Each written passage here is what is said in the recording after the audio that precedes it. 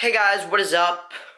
Welcome to another video where I will be teaching you how to put on a clay face mask.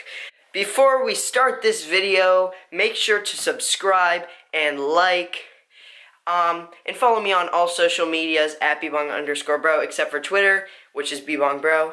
And let's just get right into it. And if you guys want to find other cheap and easy ways to clean your face other than face masks, make sure to watch my last video, which is about cheap and easy ways to get rid of acne and get rid of pimples and all that stuff. And today I will be using a pure clay mask. I bought this at TJ Maxx actually.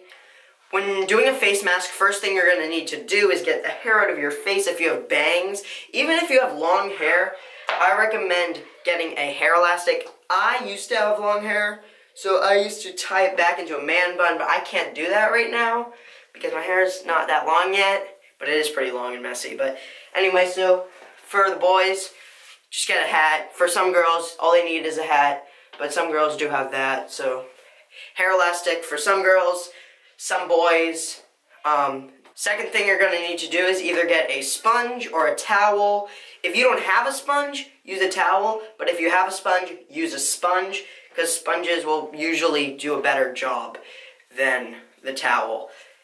Now what you're going to want to do is you're going to want to make running water and wet the sponge or the towel. Squeeze it out so it is just damp with water in it and squishy, but still wet. Now what you're going to want to do is you're going to want to take the sponge, wipe it all around your face and your neck. If you need, you can add water and squish out the water. Your skin should be looking like sweaty, but it's actually water.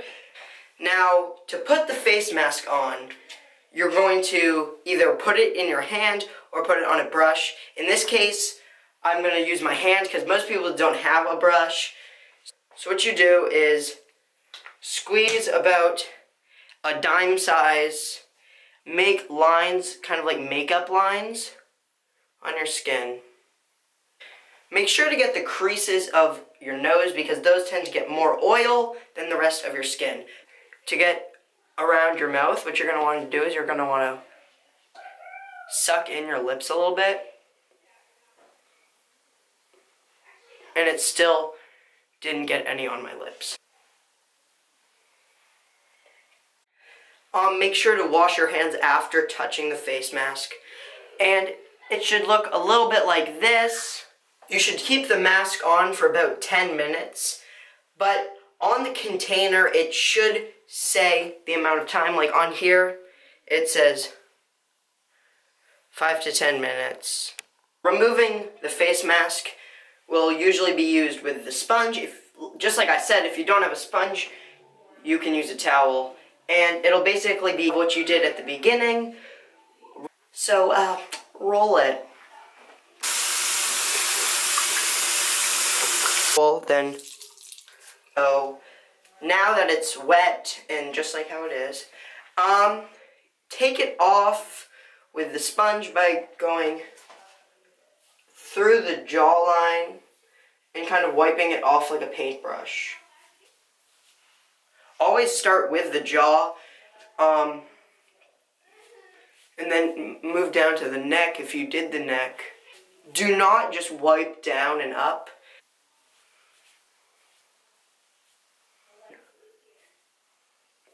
And